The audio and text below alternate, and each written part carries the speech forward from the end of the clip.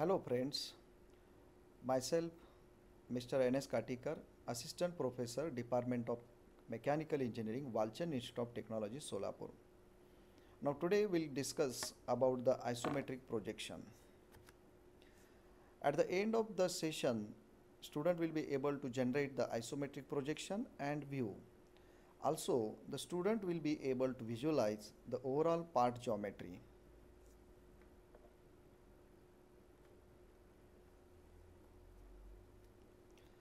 Now, as you are aware, earlier also you know that drawing, rather the sketching, is nothing but the engineer's language. Now, to represent any part drawing, geometry, subassembly, assembly, you need to take the help of any kind of drawing. Now, whenever we are talking about the type of part drawing representations, there are different methods and techniques you have learned and we are going to use in a industry. As you are aware, for particularly representation of a part drawing for two-dimensional, there is a one generalized method called as the orthographic projection, where we need to generate the front view, top view, side view, and as per the requirement, the sectional views are also provided. Let us take the example that how the part drawing is represented over here. Now let us consider this is the geometry of a part, this is the front view, this is XY, and let us try to understand that this is the top view itself. I will generate the right hand side view also. Now this is the orthographic view of a particular geometry. This is a front view, this is a top view, and this is a side view, rather the right hand side view. Now with these two-dimensional three views, everyone has to understood the overall geometry of the part. Now you can see over here what is the understanding of the geometry of the part. So we are going to observe the part, rather the part geometry in the true shape itself. But in the orthographic view, what is the limitation? The limitation regarding each and every subview is likewise, if at all the geometry is parallel to the reference planes, then that particular geometry will be visualized in a true shape. Now in a referred case, you can imagine that what is the true shape of this edge? What is the true shape of this edge? This is not visible in this view, this is not visible in this view.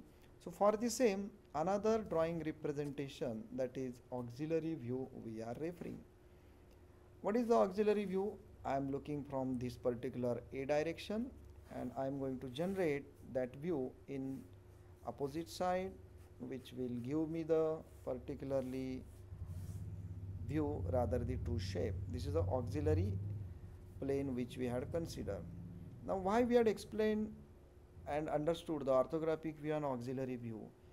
Because these are the two-dimensional views and those are not sufficient to generate the 3D visualization of any part in the viewer's or reader's mind. Now let us see the need of isometric projection. As we had noted, need is nothing but to visualize by all means. So the isometric projection, isometric drawing and isometric view is nothing but 2.5D visualization drawing. Now to visualize the part geometry by overall means, we have to enforce towards the isometric projection. Now what exactly the isometric projection? What are the types of the same? The object which we are going to observe, that has to be rotated 45 degree to its vertical plane, and it has been inclined to the viewer's direction 35 degree and 16 minutes, and whichever the view is observing, that has to be plotted, and that is nothing but the isometric projection. Now whenever we are generating the drawing and drawing the isometric sketch, it can be classified by two different means. One is isometric projection, another is isometric view or drawing. What exactly the difference between isometric projection and isometric drawing? Whenever we are going to consider the part drawing tilted 45 degree to the vertical plane and 35 degree 15-16 minutes to the viewer's side, then its scale has been reduced. Now for the same, we are going to use the isometric view or the drawing as a full scale, and whenever we are going to use the isometric projection, we are going to use isometric scale. What exactly the isometric scale? Suppose this is a true scale, this is the true scale. So at an 30 degrees, the scale is called as the isoscale. The scale is called as isoscale. Now how to get that scale? We have to project this true scale to the 30 degree line, and these measurements are nothing but the isoscale. Theoretically, we can say that true scale into 0.8 is nothing but the isoscale. So I think you are getting it. Suppose the 100 millimeter side length is of any geometry, then it has to be considered 80 millimeter while you are drawing the isometric view. And isometric projection, we are going to take full scale, and in isometric projection we are going to consider isoscale. Now let us take one example for drawing the isometric projection. I will repeat, isometric projection means with the means of isoscale. I will draw the one small orthographic. Suppose this is the front view, this is the top view, and this is the side view. Just simple block we are going to consider. This is the front view, top view, and this is the side view. Now how to draw the particularly isometric? Consider this as a baseline. We are going to consider a origin. We have to take a 30 degree lines over here, 30 degree lines, 30 degree, 30 degree. Now this side is considered as a isoplane right, isoplane left, and onto the top side isoplane top one. Now let us consider how to draw this particular thing. Now this will be the origin. For example, this is the origin and this is the origin. Now from origin, here we'll try to plot the particular front view. Okay, so whatever's here, this is M, this is N size.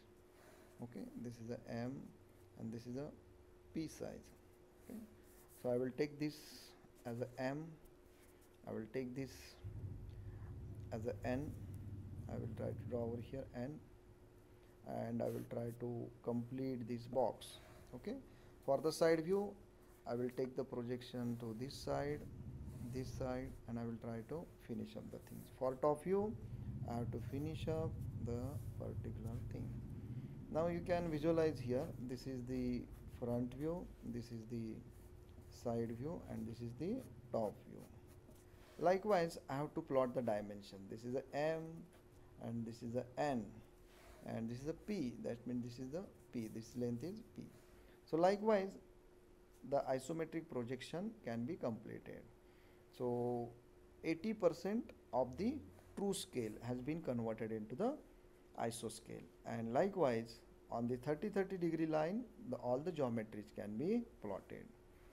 So my dear friend, with this we had understood the isometric projection. These are the references for isometric projection: machine drawing by Siddheshwar Shastri, machine drawing by P.S. Gill. Thank you.